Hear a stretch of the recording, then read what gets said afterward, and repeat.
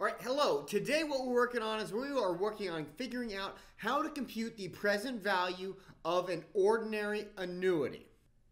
And with an ordinary annuity, remember that the payments come at the end of the time period. So this is the one that we're going to be looking at most of the time.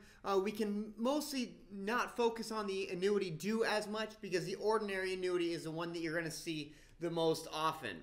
Okay, so remember, an annuity is a series of fixed payments that come at fixed intervals. So we're going to have payments here. Let's say we're going to have payments. We're going to have $400 payments in the amount of 3 payments that are coming of $400, and we're going to say we have a discount rate of 5%. Okay, so what this means is that we have a 3-year $400 annuity, a 3-year $400 annuity, which means that we're going to have payments. We're looking at our time periods here. Okay, and what that means is that we're going to have payments that are coming in. So a 3-year $400 annuity means that our first payment is coming in 1 year. It's coming at the end of this time period, right?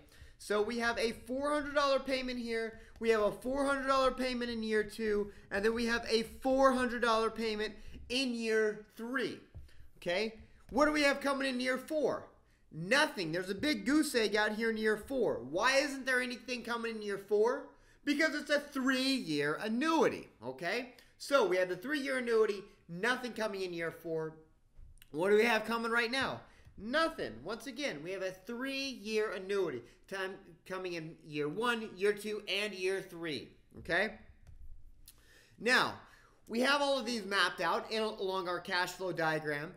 Now what do we have to do? Now we have to bring these back to a present value. Bring these back to a valuation today, right now. Okay? And so all of these are coming back to time 0, right? Why are we looking at this at time 0? It's because we're trying to figure out what the value is to us right now. Okay, that's what we're talking about, present value. What is our value right now, right this minute? And because we're looking at these future payments, right? We're getting $400 in 1 year, we're getting $400 in 2 years, we're getting $400 in 3 years. What are all these payments worth to us right now?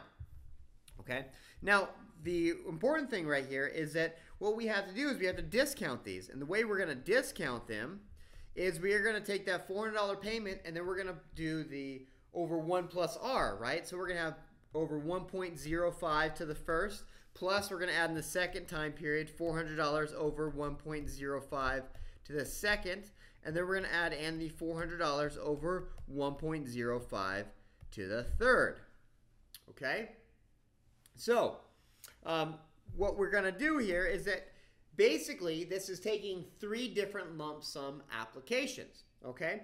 And when we add all these up, is that this payment in the first time period is going to be $380.95. Second period is going to be $362.81, and the third period is going to be $345.54. Okay? And then we add up these 3 lump sums, and that tells us that our present value is going to be equal to $1,089.30. Okay? So we just took, essentially, we're taking those 3 lump sum payments and we are adding them up.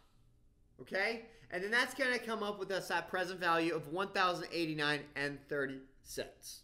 All right, so there is a simpler way of doing this, okay? Because we don't have to necessarily do each individual payment. If we're going to put this into an equation format, is that there's another equation that we can use, and I'll draw this out for you.